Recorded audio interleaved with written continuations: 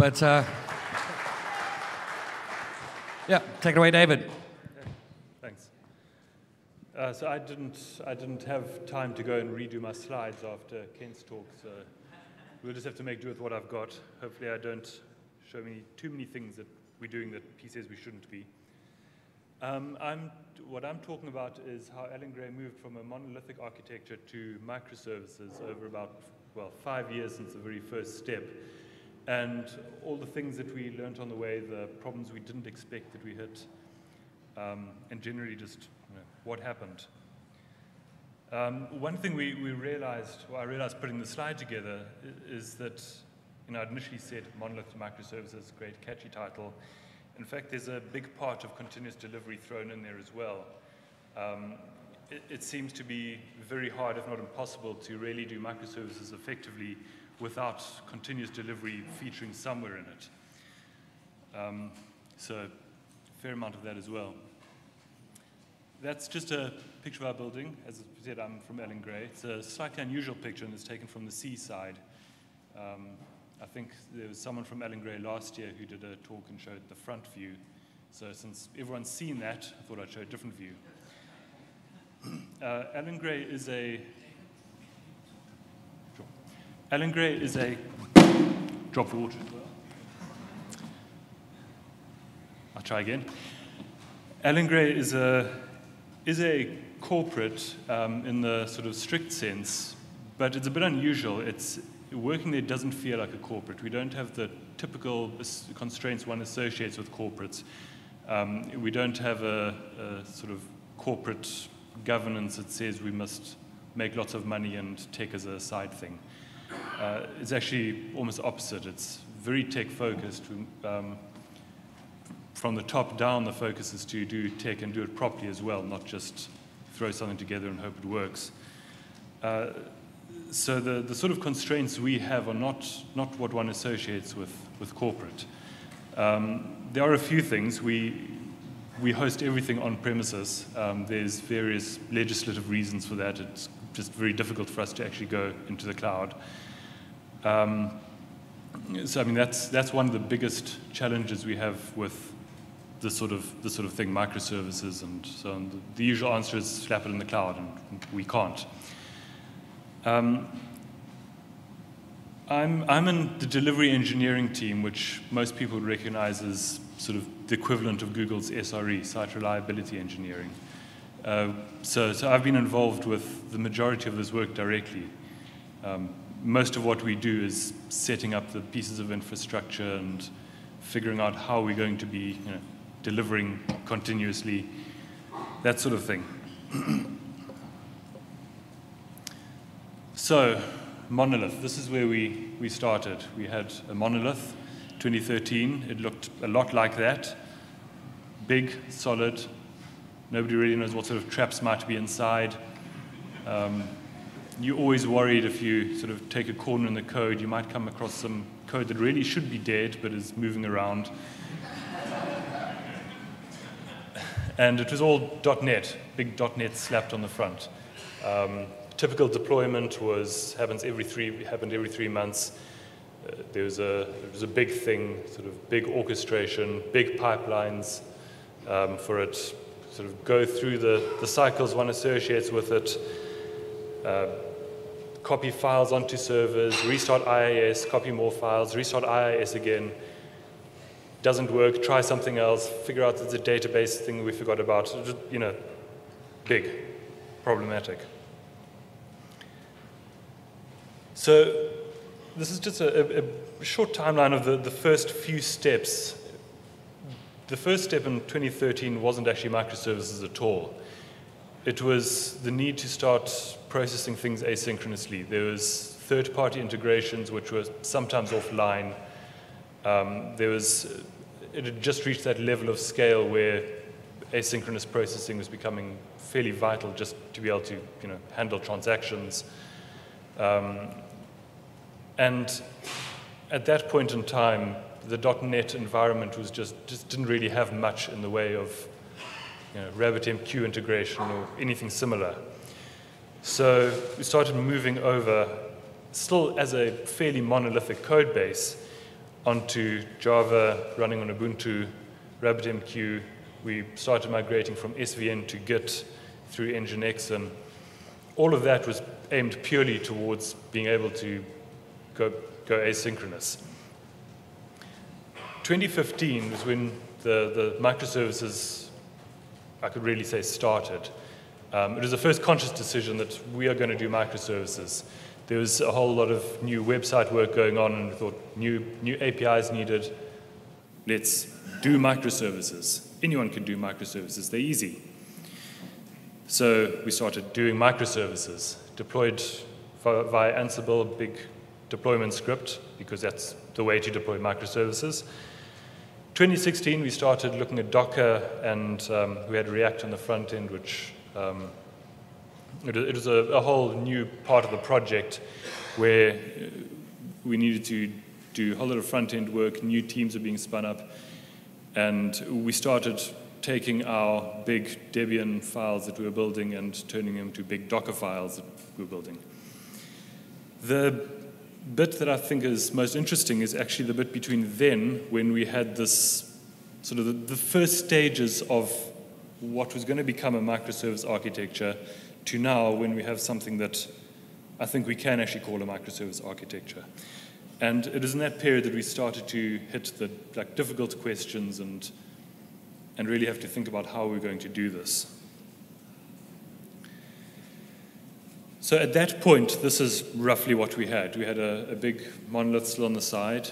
We had the starts of a microservice front end running in Docker, some microservice backends running on Ubuntu, and then a bunch of third-party things. There's third-party systems that, I mean, those aren't going to go away. There's big underlying systems that we have, and a database, or a couple of databases.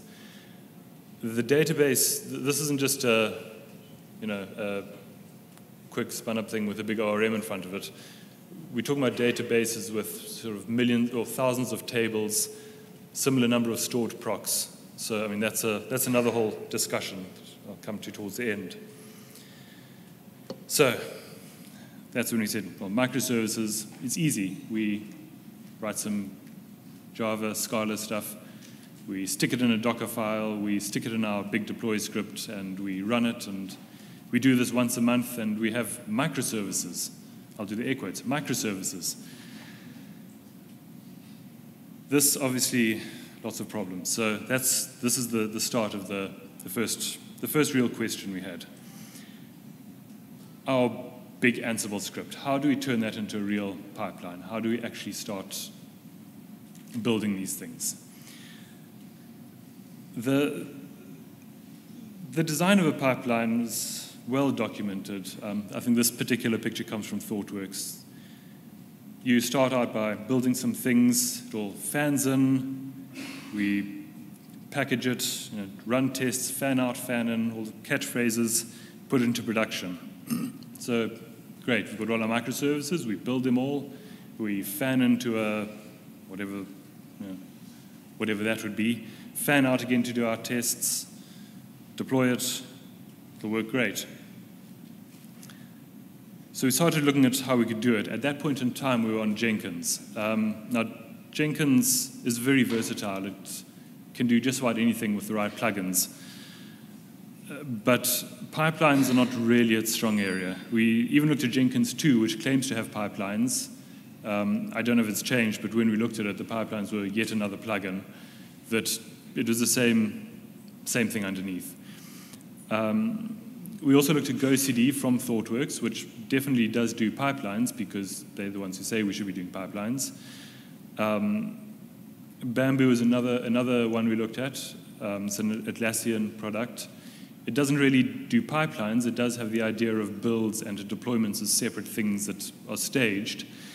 All three of them had one problem. None of them really treated the pipelines as code, which is something we said we wanted to do. We wanted to be able to manage our build and deploy pipelines in the same way we manage our code. And since the previous iteration of what we had was Ansible, we were already doing that. To go back to something that's all configured through a UI and we've got to try and keep track of was not really ideal.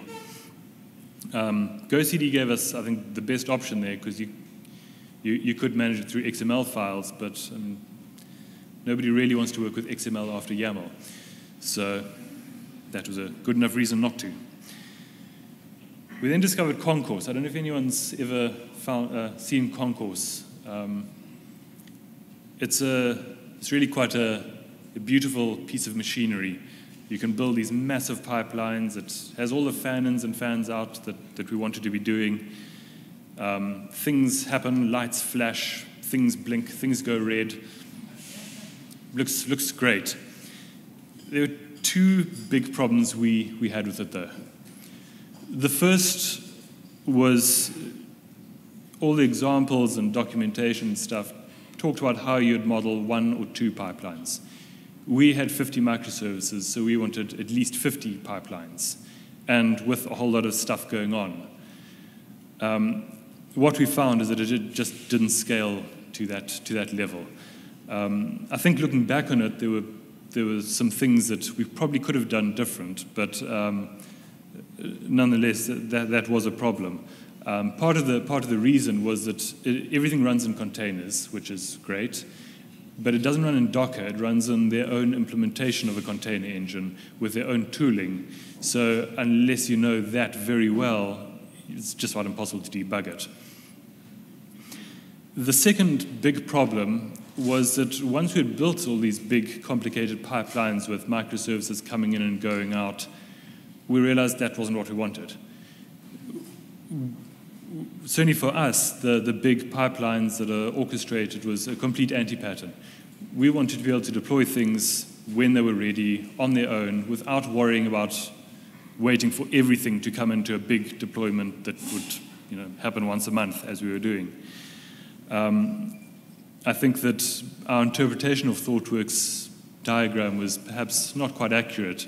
We were seeing it as the entire thing gets built, fans in, fans out, does all the clever stuff, and then gets deployed. We actually wanted to do that on a microservice scale, which meant we needed much simpler pipelines, but a lot more of them. After that, GitLab just descended from a cloud. That's after restarting Concourse every morning when things were broken, that's really what it felt like. We deployed GitLab using their sort of one-click deploy thing, and it just worked. We had pipelines, it was YAML files, it was all linked to the repository, it was just what we wanted. So that's what we're using at the moment. That was that question pretty much answered. The next thing was, where do we deploy? We had these pipelines. We could deploy to our Ubuntu Docker servers. We could generate Docker Compose files from Ansible templates or whatever we were doing at that point. But that doesn't do much. We wanted service discovery, config management, all those things one associates with sort of a microservice architecture. So the answer: write a lot of bash. We've got our Docker servers there already. We just write a lot of bash to do those things, to do service discovery and self-healing and everything else. At about 3,000 lines of bash, we realized maybe we were on slightly the wrong track. So we upgrade to Docker Swarm, throw a console in, traffic as a distributed load balancer that does service discovery. All these are nice separate pieces that do their own thing quite well. So we need a whole lot of bash to orchestrate it and keep them in sync and make sure they're doing the right things at the right time. At another 3,000 or so lines of bash, we realized we were building Kubernetes. So at that point, we said, well, let's just use Kubernetes. We had sort of resisted it because we were on premises. Deploying Kubernetes to the cloud is a bit of an undertaking. Doing it when you've got to actually build the underlying servers yourself was scary. So we had sort of just said, we don't need to do that. We can write bash. When we actually did it, though, it was a big project. It took several months to get the whole thing up and running to the point where we were satisfied it was actually stable. Even now, there's bits and pieces we sort of think, well, if we just change it this way, we could just that much better, which I think a lot of that you just get for free in the cloud. But it was definitely a worthwhile investment. That just solved all of those problems. We now had service discovery on tap. Self-healing just happened. If a service went down, it would come up again. We didn't have to worry about it. Config was managed for us. We had all the stuff that Kubernetes gives us. So this was now roughly our architecture. We had still had a little bit of monolithic stuff going on. Our front end, microservices running on Kubernetes. We had our builds orchestrated, but we still had a monolithic deploy.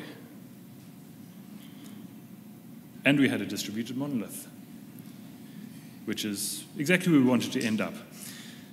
Two big reasons that we had our big monthly deploys that happened. The one was tightly coupled client libraries and a lot of shared code, and all of that was, that was part of the reason for the single deploy script. The tightly coupled libraries came about from the way we actually broke apart our big code base. The approach we took was we had a big code base. There were little modules. We got to the point where each of them could be deployed as a microservice that had a REST interface, and each of them, this was a JVM platform, it was written in Scala. Each of them had these nice little strongly typed models and client libraries that people could just use. The other part of it was, as a monolith, there's a lot of code that's shared. There's, the bit that does serialization is a central piece, and the bit that integrates with the database is another central piece. And all of those were in a common library. So developers love dry code. Dry, don't repeat yourself, anyone who doesn't know. If there's any bits of code that are being rewritten, we must put that in a library. We must go put it in a common place. And what we realized this was actually a big problem with the microservice. We didn't want dry code because that meant a lot of centralized libraries that everyone had to coordinate around and make sure they were using in a consistent way. We wanted wet code. That's a picture of our wet code. It's exactly like that. So that's still part of what we're working on at the moment is trying to get to our wet code. It's a big refactoring exercise. It's going to be around for a while. Next big question, trunk-based development. Do we really have to? And yes, we do really have to. When we started out, we were using Gitflow. Gitflow is a pattern for using Git repos that involves a lot of branching. It was exactly what we needed for our big orchestrated deploys because it meant that we could do our work on one branch and have our release on another branch, and if we had a patch that was on a separate branch, and it's all dictated by this diagram, and we knew exactly what had to happen when, and in order for the right bits of code to end up in the right environment at the right time. The trouble is, if we want to be deploying regularly, continuously, hourly, it meant that just about every commit, we would have to merge across this way, branch this way, branch back that way, try and remember which one we were actually meant to be doing at which point in time. There's tools that help you with it, but it's confusing and complicated. And what you actually end up with is really every commit on every branch all the time. And yeah, so Gitflow really is just the wrong paradigm for that. It works great when you're trying to orchestrate a monthly release, but when you're doing it daily or hourly, it's just the wrong approach. The trouble was at that point we were doing monthly releases. We still had to have something like this just to keep the code we were hacking on separate from the code that we knew was production ready. So we had a compromise. we said we're going to do our work on a master branch, but when we hit the code freeze point and have to now think about what's going into this month's release, we branch off, give it a name, and those two are separate. And it's not ideal, but it's a good stepping stone to being able to say, well, now we don't need to be doing this monthly, we can do it weekly or daily, and actually we don't need that extra branch anymore because we know what we're doing on this, and we know we're not going to be doing new features in the next hour before we put this thing in production. So it was a stepping stone that's easy to get past when we reach that point. The second thing that is particularly troublesome is what about versioning? There are a lot of different versioning strategies I've read about for microservices. The popular take seems to be, once you've written a microservice, that is the version. You're never going to touch it again. If there's a change to be made, that's a new microservice. And I think that can work well in certain environments. It didn't really work in ours. At some point in the future it might, but we were still trying to break apart this thing. We still had tight dependencies in places that had to be kept. And the biggest thing is we still had a lot of the mentality of a monolithic culture, which says, we've got this thing that does most of it, let's just add a piece to that. And that's not something you're just going to change overnight. So the approach we ended up taking was semantic versioning strictly applied according to the strict documentation on it. There was a tool we discovered called Semantic Release. I don't know if anyone's seen it. It was a JavaScript project. I think it was started about 2 or 3 years ago. It goes through, the idea is you run it on every build or frequently, and it goes through, looks at your commit history, and based on certain prefixes says, well, this must be version 3.0. The big advantage of that is it means that when you're coding, you can think at a commit level, does this break things or not? You don't have to try and look back and say, well, what have I done for the last month? Did I break anything? I can't remember. I hope not. Let's just say this is version 2.1 and go for it. Semantic release itself, I looked at it while setting up this, and it's come a long way since it did when we first looked at it.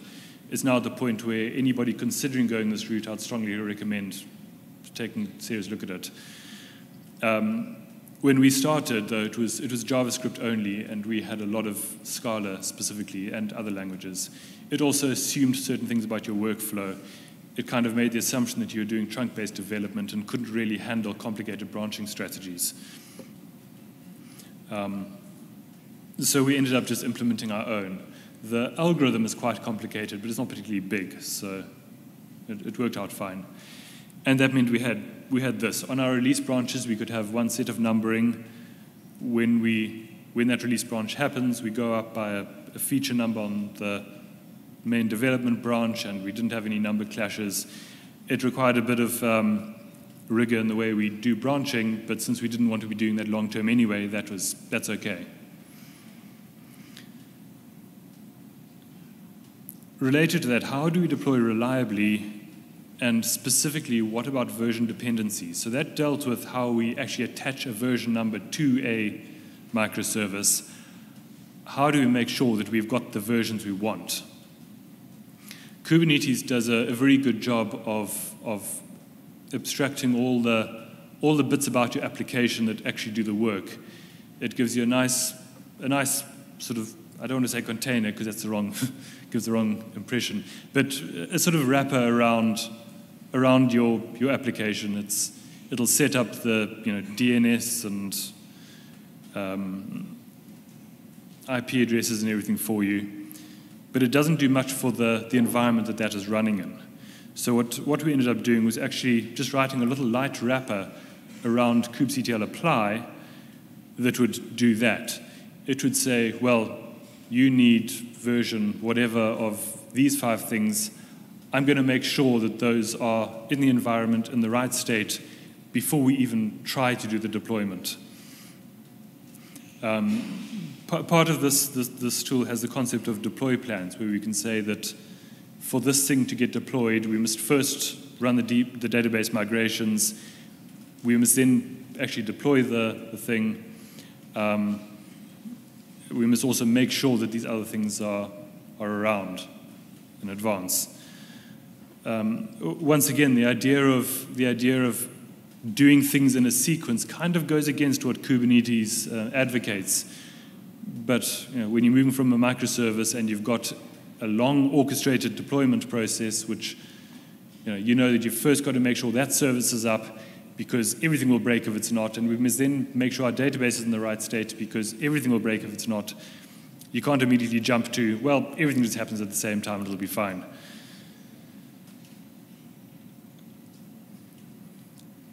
Next one was, how do we run our test environments?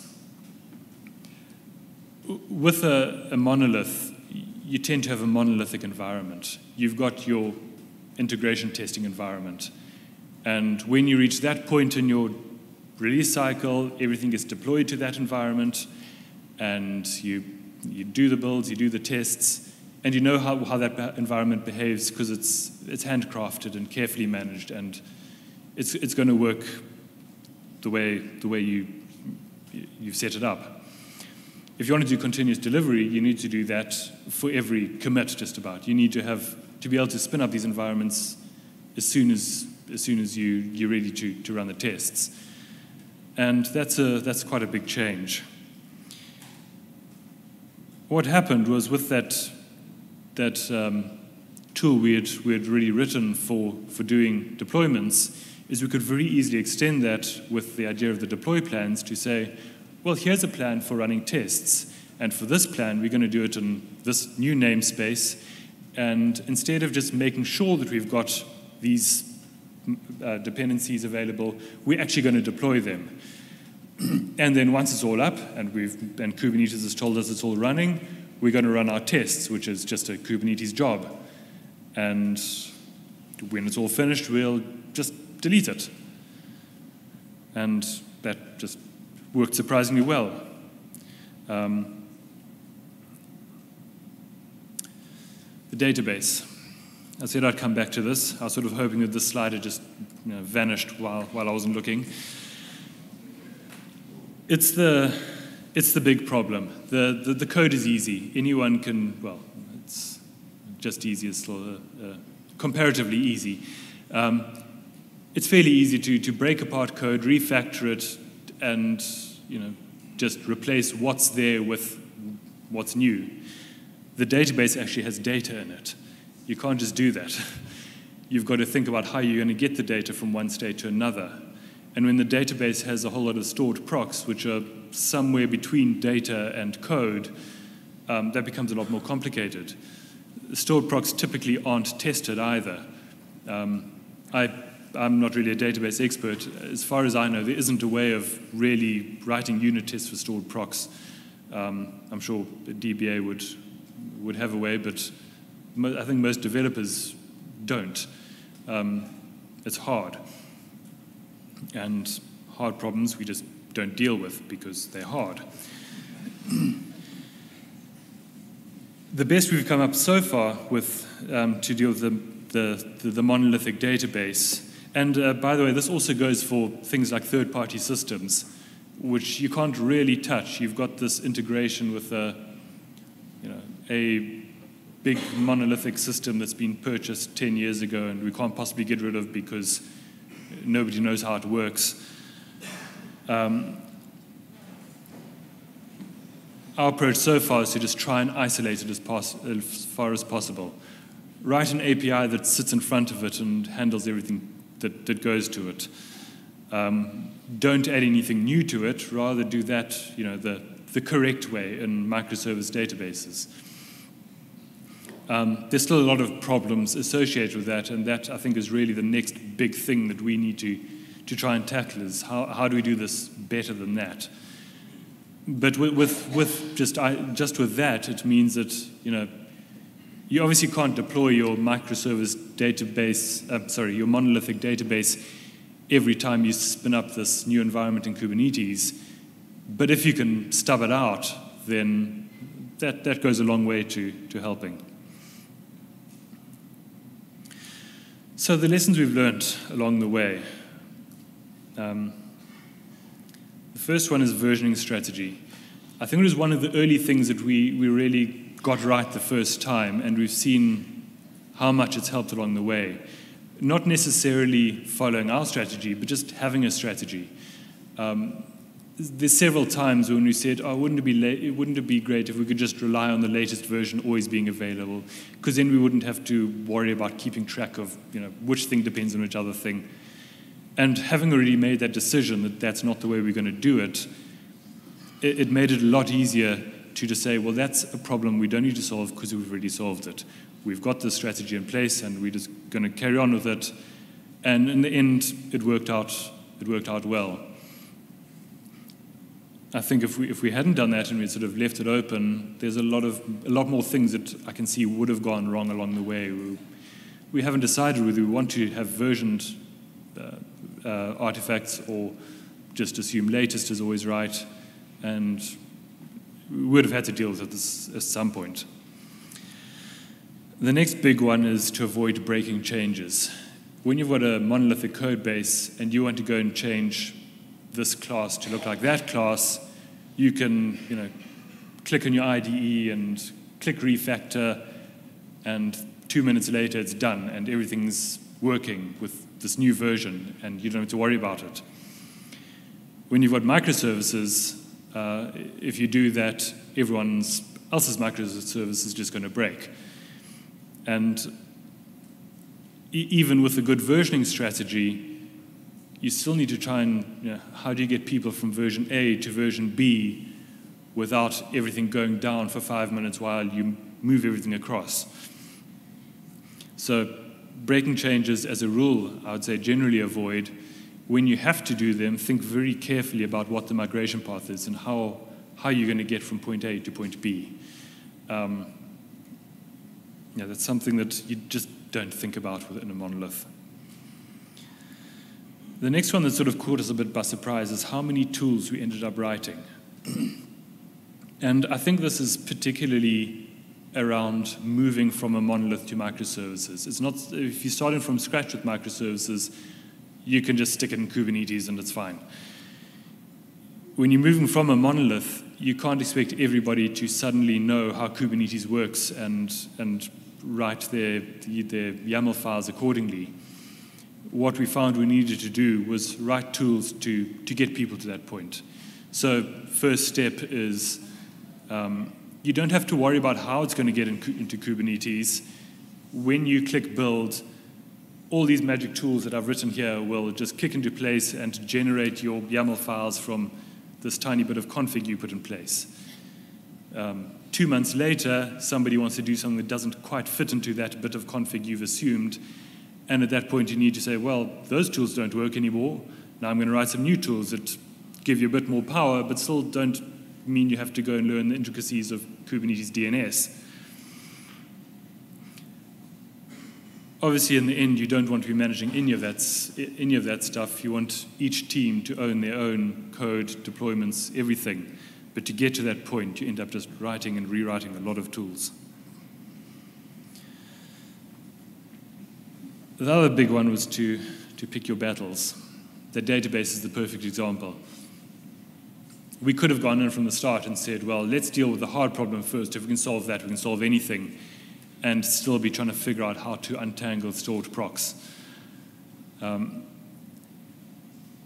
Where we've got traction on the way is where we've said, well, that problem is difficult. Let's just leave it till later and come back to it. Let's deal with these easy problems first.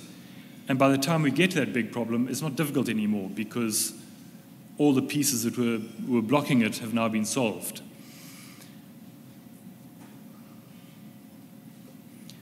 And I think the biggest challenge for us was culture change. This isn't about corporate mindset or anything. It's how do you get developers to start thinking about microservices and not about a monolith? The developers tend to be focused on what's the next business feature. Having to understand how Kubernetes works and what Docker is, it's a big mind shift to have to think about that and all the other stuff that goes with it, the breaking changes, thinking about versioning, pretty much everything I've gone through so far is different from the way you do it in a monolith. And culture change isn't something that happens overnight. If we could have changed all the developers' mindset in an instant, I think this whole lot would have taken 3 months, not 3 years. Going back to my first slide, microservices are easy. It turns out they're not. They really are quite hard to get right. And looking back on it, one of the first questions we should have asked is, are we actually going to benefit from this? There's a lot of benefits to microservices, but there's a lot of costs and difficulties along the way as well. Is it really what we need for our problems? It turns out it was, so it's a good thing we did it. But it wasn't... It wasn't a question we asked up front, and I think it's probably a question that we should have. So where we are now is 60 microservices or so, a range of different languages, 60-node Kubernetes cluster hosted on premises. The cluster itself is deployed through an automated script that runs on a regular schedule without any human interaction, so Kubernetes just is self-maintaining from that perspective. A separate cluster for production, and all of that powered in the back by Gitlab. We've gone from, I think it was 5 fairly large teams that knew how to do monoliths to, I can't remember what the last count was, I think 20 small teams, each focused on a couple of applications doing microservices. So the conclusion, to sum this up, is microservices are hard, don't underestimate them. Be prepared for a bumpy ride along the way. There's going to be a lot of things that go wrong, things that go right, and pick the battles one at a time. Don't try to solve the hard problems first. To distract from any difficult questions, here's a nice little comic to explain continuous deployment. That means questions are permitted now.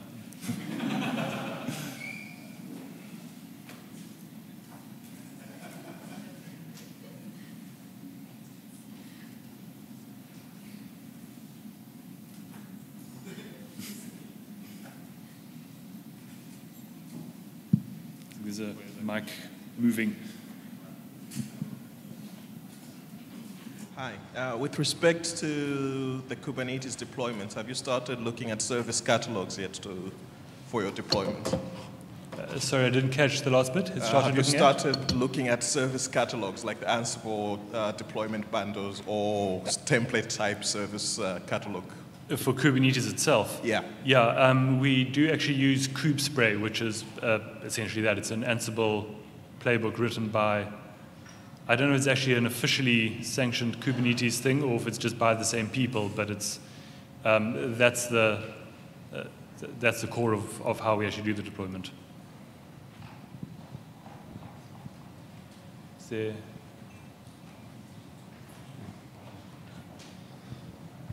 So I know one of the lessons learned was pick your battles, and you've decided not to pick the battle with the databases, but I still have to ask, have you ever considered something like a resource as a service model for your stateful databases, like your message queue, your database, like Open Broker API? Yeah, so the problem isn't what it should look like when it's finished, it's how to get there.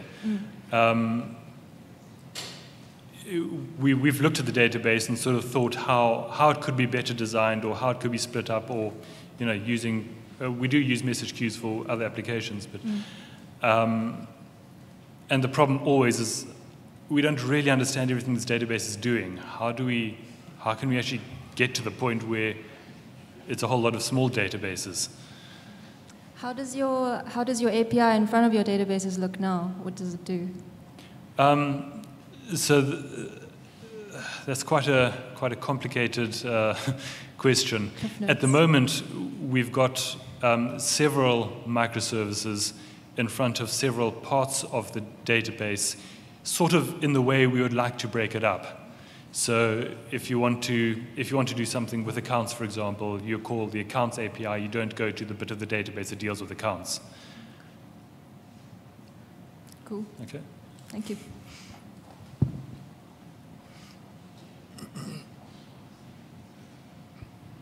Hi.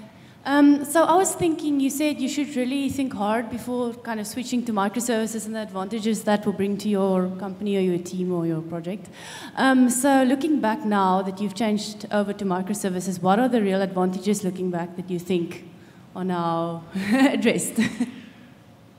So the biggest thing is how quickly and easily we can scale. I had on that previous slide that we've got 60 microservices, well, 60 plus microservices, because I can't keep track. Every couple of days there's a new one popping up. And I mean, that's just on the tech side. The teams also, I don't know how many teams we've got because they keep growing.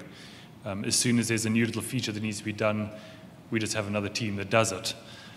So I think that's the biggest thing is we couldn't have done that with a monolith. We would have had to think very carefully about how we're going to bring in this new feature because it's got to tie into everything else. So is that and obviously the pace at which we can do it.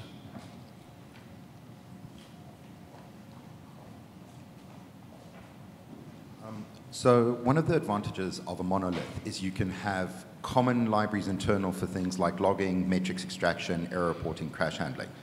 As you go to a microservice architecture, if you're working on a microservice, have you made your engineers do that themselves, or are you trying to provide a base to extend from? Yeah.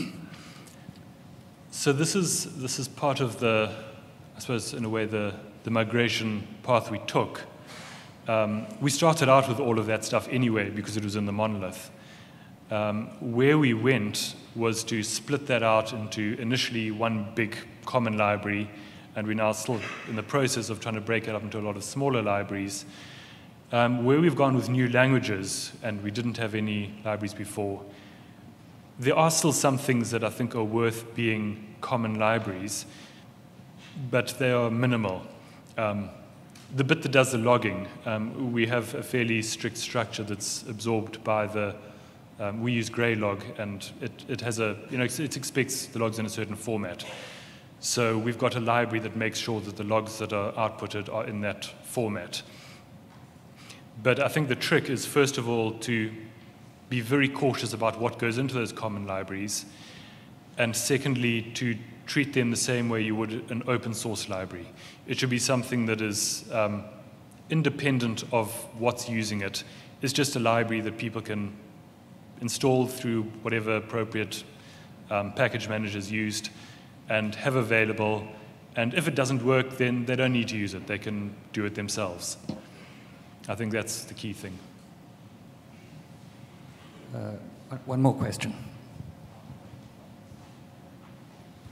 You mentioned how you've separated your production Kubernetes cluster, but how everything is managed by GitLab. How does that unpack? Because I think one of my concerns, I've looked into GitLab, but I'm like, do I want GitLab to have access to production Kubernetes? And yeah. Yeah, I know exactly what you're asking, because it was a problem for quite a while. So GitLab doesn't have great sort of security controls around production. This is one of the places we've got bits of custom tooling that help deal with that. We've also, that's part of the reason for having a completely separate cluster in a separate network zone with a separate GitLab runner inside that zone that only has access to certain projects. Those are the only projects that can actually do the deployment part of the pipeline. And we then use things like the GitLab triggers to, when we get to that point, that bit of the project can be deployed. The other thing is we're not doing continuous deployment, we're doing continuous delivery. So if the final step of actually deploying, that's got to be manual anyway. Somebody's got to say, yes, this thing is now going, which means that if that step happens in a separate job that's sort of more tightly locked down, that's okay. Cool. Thanks very much, David.